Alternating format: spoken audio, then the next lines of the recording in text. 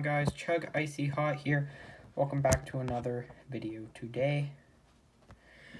And inside of this video, I will be doing something a little bit different. I usually don't post videos, but during the school year, I pre-record a ton. And well, no, sorry, my dog.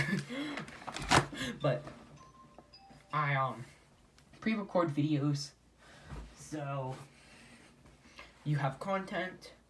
Look at my pretty little doggy. Say hello to the camera. Say hi to the camera. But today we will be examining Pokemon Sword and Shield. So guys, and I'll move. Let's get into it. Wait, they have more Pokemon? Okay. I'll probably be doing Pokemon quests in the future, but let's go to the Pokemon. Alright, so we have, let's go to the starters. I want to look at the starters to start this off. We have Grookey. He's a mischievous chimp Pokemon that is full of boundless curiosity. Then we have Scorbunny, a rabbit that is always running around bursting with energy. And Sobble, a somewhat timid water lizard. That Pokemon that shoots out attacks and hides itself in water. Now what I think I'm going to pick personally, it's probably Scorbunny, because I always pick the fire type Pokemon at the beginning, because usually it's either a rock, water, or grass. Usually it's grass at the beginning though that you fight with, so that's usually what I do when I pick. Oh yeah, do you guys like the green screen? It's actually really nice. I like having some of that, and I will be doing a setup tour. So if I look like I'm looking at another monitor, it's because there's a monitor right there. That's what I'm looking at. I'm getting way off topic. Let's keep on going. We have a new form-changing Pokemon. He can either change... He is Morpeko. He can change from an electric Pokemon to a dark Pokemon. From a dark Pokemon to an electric Pokemon, is from what I understand from this thing.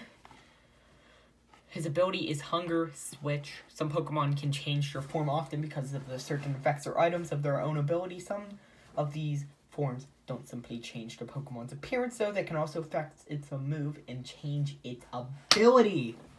Now that's gonna be cool, I think. So when it's hungry, it's always hungry no matter how much it eats. Morpeko is constantly generating electricity with the sacs in his cheek. This consuming energy causes Morpeko to be constantly hungry. This is why Morpeko is always carrying around berry seeds, protecting them with care as they serve as a snack. And then, when experiencing prolonged hunger, the balances hormones within Morpeko's body changes, causes the fur color to change, and triggers an aggressive and violent behavior. The energy stored in its cheek sacs in the electric does the electric type energy to the dark type energy. Now that is gonna be cool. That looks cool. Let's examine like 4 Pokemon. This video I'll probably do a part 2 later. So what's Zacian? It's the legendary type Pokemon. There is no category, no type, no height, no weight, no ability.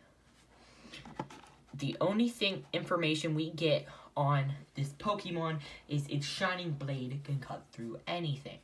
Zacian attacks so gracefully and moves it can even decapitate its opponent, and it appears to be a sword in his mouth. Let's go to a Galarian formed Pokemon, which is, I think we're being in the Galar region of Pokemon. Galarian Zigzagoon, the raccoon type Pokemon. The height is 1'4", it's 38.6 libs. Its pickup, I don't know what an ability is. I haven't played Pokemon forever. So let's keep on looking through. It evolves from Zigzagoon to Linoon to Obstagoon. Now, Obstagoon looks really cool. I can't wait to get this Pokemon during the series. So, you must be stay tuned in the channel to know when Pokemon Let's Go. Pokemon Sword and Shield are released. Let's look up the release date.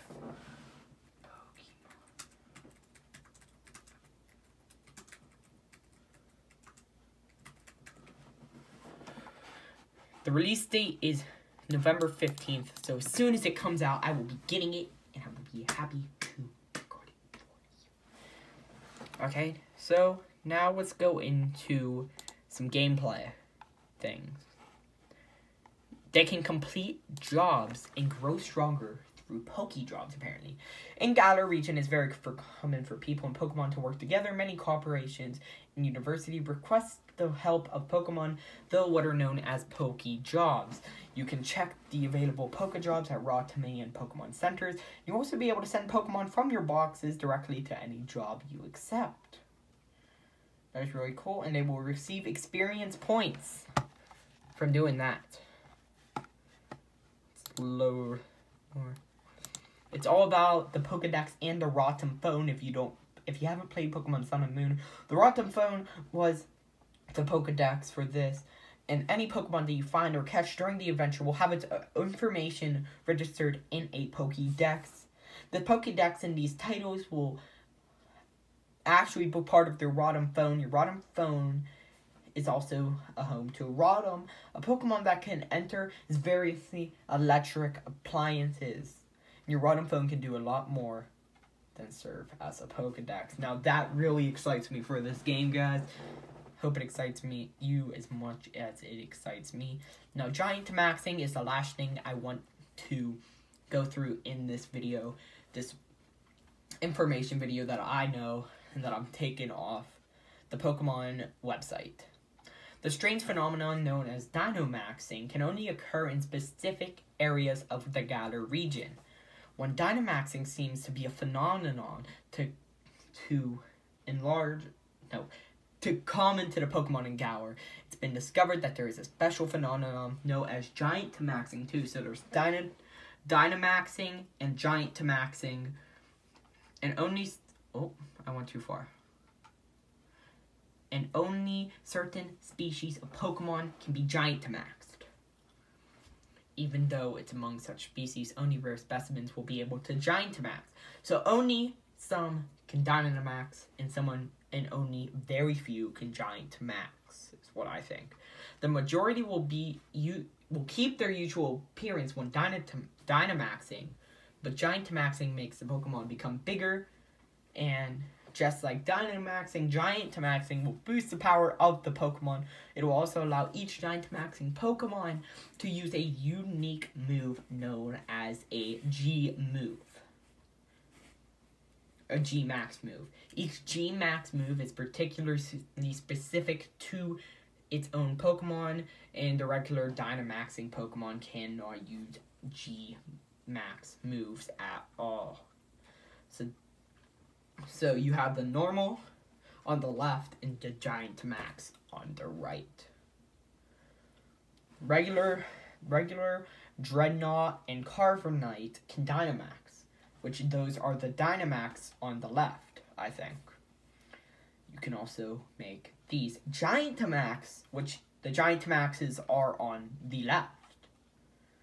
You can catch Gigantamaxing Pokemon for your team by participating in max raid battles, but it seems to be very rare and not easy to find one. So if you get a Gigantamax Pokemon, you can DM me on Instagram at ChugIcyHot.